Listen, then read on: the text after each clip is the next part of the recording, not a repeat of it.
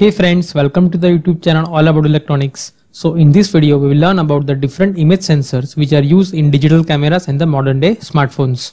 So we will also learn how this image sensor works, and at the end we will compare these image sensors in terms of the different aspects. So two types of imaging sensors which are quite commonly used in the imaging are CCD, which is the charge coupled device, and the CMOS, that is Complementary Metal Oxide Semiconductor. So both the type of sensor consist of millions of photosites or pixels.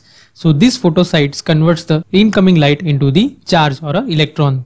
So although these two sensors are quite different, but they are common in many aspects. So these are the following steps which is being followed in both the sensors. So this sensor first of all convert the incoming light into the charge. So the photosites or the pixels are exposed to the light for a certain amount of time, and during this time the charge will get collected in these pixels. So once the charge is being collected by this pixel, this charge is transferred for the further processing, and after transfer this charge is converted into the voltage, and this voltage is being amplified using the amplifiers. So these are the common steps which you see in both the sensors, but depending upon the sensor the sequence might vary. So now let us first of all understand how this charge coupled device or CCD works. So as I said earlier, this CCD consists of millions of pixels. So as these pixels are exposed to the incoming light, these pixels will convert the incoming light into the charge, and the charge will get accumulated in these pixels. So once the charge is getting collected by these pixels, this charge is being transferred using this horizontal shift register, and this charge is being transferred into the vertical shift register. So in this shift register, one by one each charge is being converted into the voltage, and after the voltage conversion each voltage is being amplified using the amplifier. So once the vertical shift register gets emptied, the same procedure is followed for the remaining charge, and one by one each charge is getting converted into the voltage, and after that it is being amplified. So once the charge of each pixel is converted into the voltage and amplified, the output signal is being converted into the digital form using the analog to digital converter. So in this way, one by one the charge of each pixel is getting converted into the voltage, and the same procedure is repeated for the next frame. So this is the basic principle of the charge coupled device. Now let us similarly see how this CMOS sensor works.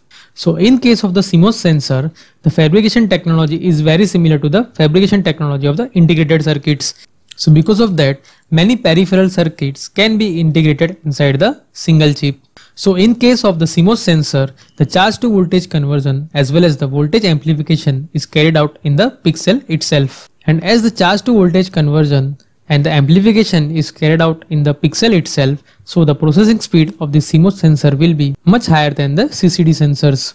So in case of the CMOS sensor, the voltage that is generated by each pixel is being read in a line by line fashion. So first of all, the first row of the pixel is being activated using this pixel select switch. So this pixel select switch connects this output voltage of this pixel to the column line, and by activating the column select switch one by one, we can read the data of each pixel, and the same procedure is repeated for the remaining lines. So in this way, in case of the CMOS sensor, the data is being read in a line by line fashion. So this is the overview of how CMOS sensor works. So now as we have understood how this CCD and the CMOS sensor works, now let us compare these two technologies. So first let us compare these two sensors in terms of the system integration. So this charge coupled device or the CCD is very old technology. So in this technology it is not possible to integrate the peripheral components like timers and ADC into the main sensor. So for these peripheral circuits you will require the additional chip. So the overall size of the CCD sensor will get large. While in case of the CMOS sensor, as the fabrication procedure is very similar to the fabrication procedure of the integrated circuit, it is possible to integrate these peripheral components into the single chip. So in case of the CMOS sensor, it is possible to have a camera on chip or a system on chip, and because of that this CMOS sensor is quite compact. Now let us compare these two sensors in terms of this power consumption. So in case of this CCD sensor, we require different types of power supplies for the different timing clocks, and not only that, the typical voltages which is being required for the CCD is in the range of 7 to 10 volt.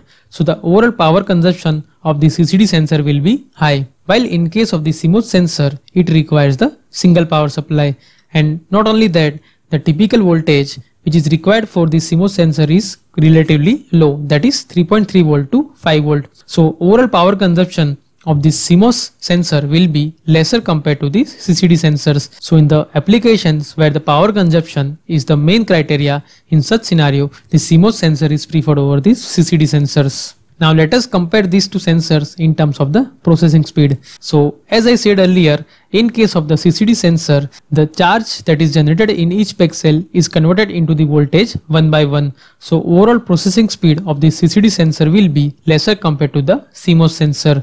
But this processing speed can be further increased by using the multiple shift register. So in this way, by doing the parallel processing, we can increase the processing speed of this CCD sensor. But in this case, we will require the additional amount of hardware.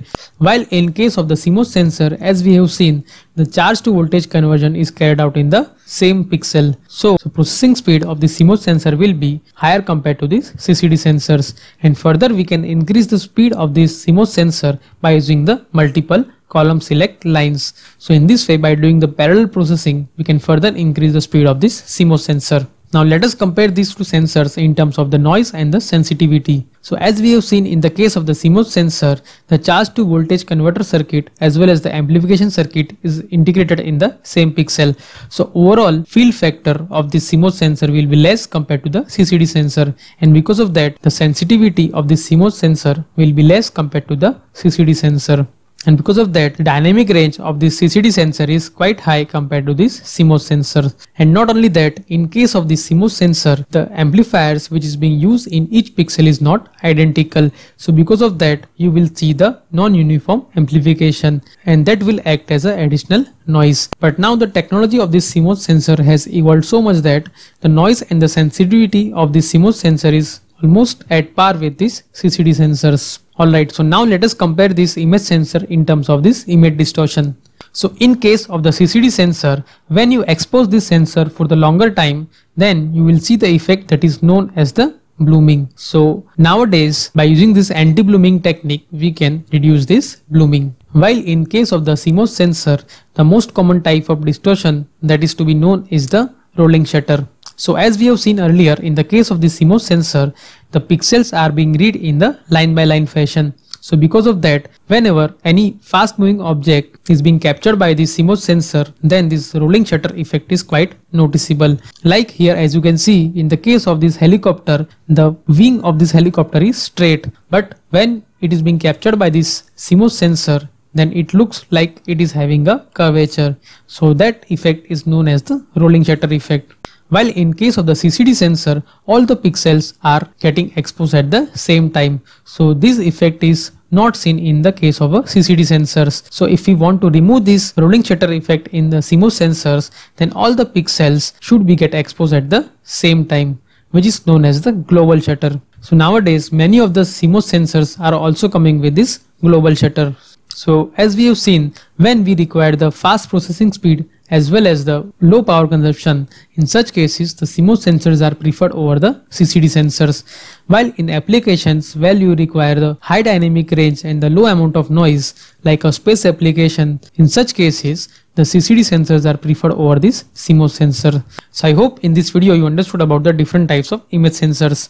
So if you have any question or suggestion, please let me know in the comment section below. If you like this video, hit the like button and subscribe to the channel for more such videos.